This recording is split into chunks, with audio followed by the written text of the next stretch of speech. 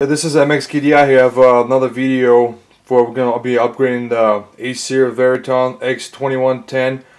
We're gonna upgrade the memory and upgrade the video card. It's low profile because this desktop does not have it only has VGA connection but doesn't have a DVI. So I'm gonna show you guys how to upgrade the video card to low profile. That does have DVI connection in here, low profile.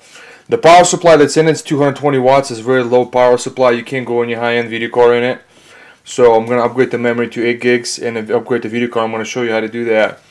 And let me remove the video card here. So now we're going to remove, there's going to be 3 screws right here in the back. Get that removed, remove the panel.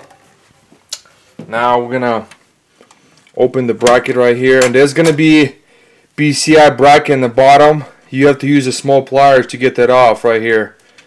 So we're going to install the video card here. It's a low profile ATN Radeon HD. It's basically fanless. I'm going to install it here.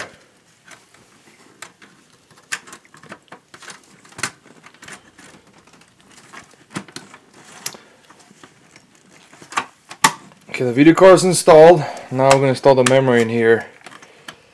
It's got 4 gigs now. I'm going to upgrade to 8 gigs. DDR3.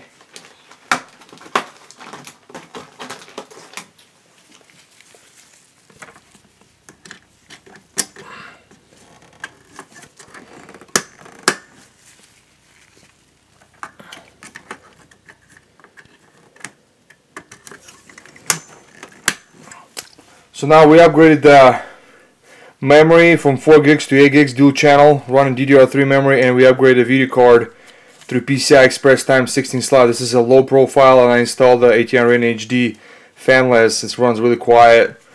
And so yeah guys, this is going to be the end of the video. Thanks for watching. Bye.